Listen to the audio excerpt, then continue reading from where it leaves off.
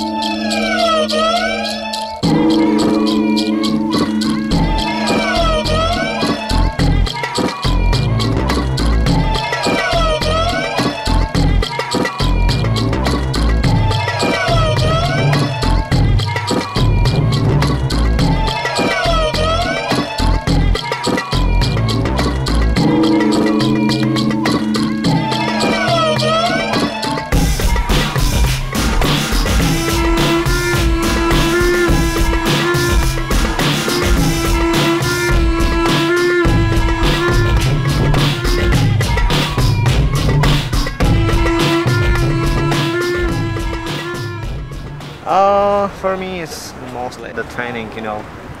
It gives me a lot, it gives me a power. Sometimes, you know, I have like a perfect week or something when I'm shredding all the time and, you know, many hours and everything is perfect, you know. And for example, if Vašek and Honza are in the form, it's perfect to shred with them sometimes. And I like to shred with other guys, like, you know, on the last level, because I can give them advices I found in my playing. So I think it's a general advice, it's like for everyone.